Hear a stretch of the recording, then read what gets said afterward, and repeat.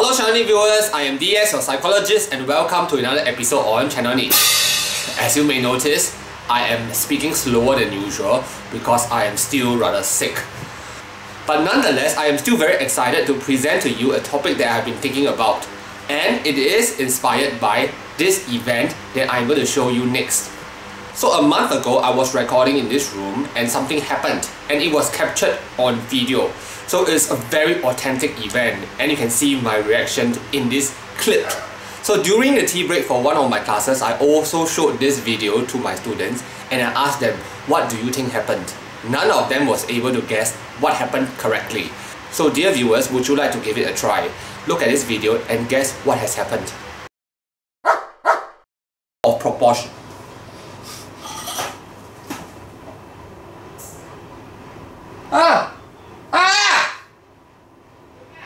Click there.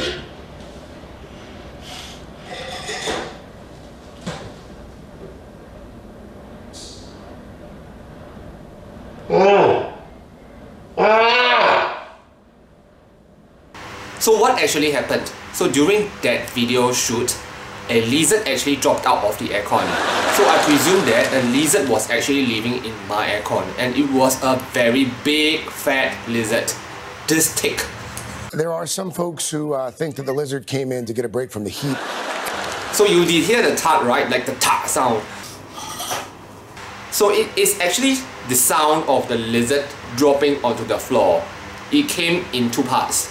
The body, which is no longer moving, and a tail that is actually reflexively moving very fast. And it was a very big tail because it was a very fat lizard. So as I turned and looked, I saw that there was a lizard and it was cut into two. It was gross. Immediately, like a reflex action, I covered my ears. So I remembered very clearly that during my primary school days, a teacher actually told us that if we see a lizard drop its tail, immediately we need to cover our ears. So I'm not too sure whether this is a myth, but I still remember that until today. So in that video clip, you saw that the lizard was actually very far away from me. There's no harm or no way that that tail can actually come into my ear. But as you can see in the video, my reaction was actually very disproportionate to the event itself. But one thing to note is, it is really a very big fat lizard, so it is gross. So I showed this video to many of my students. They said that I was overreacting. So I wondered, am I really overreacting? Or is this something really normal for people of my MBTI type? So I made an analysis. The students with whom I asked are actually people who use the SINE instead of the NISE. So the 16 MBTI types can be divided into either SINE users or NISE users. So incidentally, all the students that I asked, they are of all different types, but they use the SINE card. So I began to think along the line of SINE as opposed to NISE. Is there a difference between these two types of users? So NI and SE are considered to be very primitive functions. On the other hand, SI and NE are learned responses. It is only after some time that you learn that you need to collect information or collect food or to explore the surrounding. So in that regard, I believe that people who use the NI and SE card, they are more reactive and they are also quicker in terms of reflexes. So as you can see just now in the video, when I saw that the lizard has fallen, I immediately just took a look and I understood what happened because my NI told me the entire story. Immediately I activated my SE to protect myself. It's a very quick response.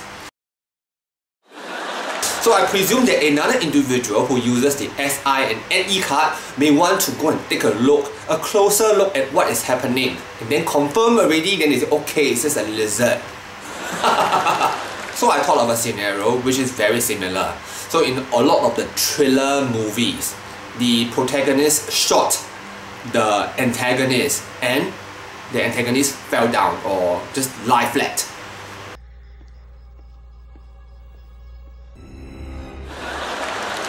If I were the protagonist, I would exit immediately. I will not step forward to check if the antagonist is really dead. I am not curious and I am not going to be careful. If I were careful, I will shoot another time and that's it.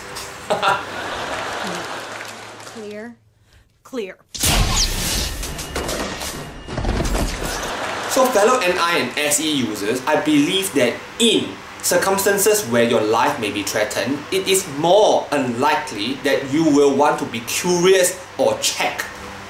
Because curiosity and checking is an NE and SI behavior. In many of my previous videos, I mentioned that I am a high NI user. So in contrast, I use SE much lesser. Because NI and SE are two different functions lying on the same card. They are supposed to be opposites. So in a way, NI and SE are supposed to be antagonistic. If you want to meditate, so you have to go into your inner world, you have to shut off the external surrounding, right? So you are blocking SE because you want to engage NI. However, is it always true that NI and SE are opposites or they are antagonistic? No, they can play a supporting role for one another. How? So children who are trained in abacus, they can actually have a mental abacus inside their head. So as they are counting, they probably are also going to use their fingers as if they are pushing the bits on the abacus. So mentally, they have a mental abacus over here, but they are using their fingers to push the mental abacus. So they are engaging NI and SE at the same time. So a lot of composers compose music inside their brain, so they have a mental keyboard. But physically, they are also using their fingers to tap on their keyboard in their mental brain. So somehow or another, SE can support NI. So NI and SE need not be in conflict at all. In fact, I think that SE can help NI. How? Let's say, in my imagination, I have something, I can say it out, or I can act it out. So as a result, I think that NISE users may be better at charade than SINE users. So you know the game of charade, right? In charade, you get a word where you're supposed to act out for your teammates to guess correctly.